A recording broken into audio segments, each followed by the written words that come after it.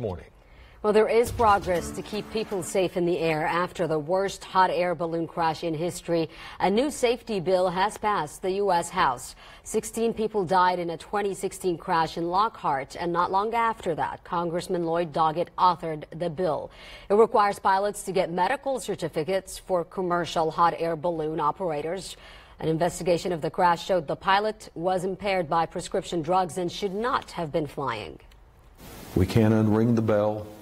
We can't undo the harm that was done that day, but hopefully we can spare families in the future the same horror that the survivors of these victims have endured. The balloon safety bill is included in the FAA's reauthorization bill, which the president is expected to sign into law next week.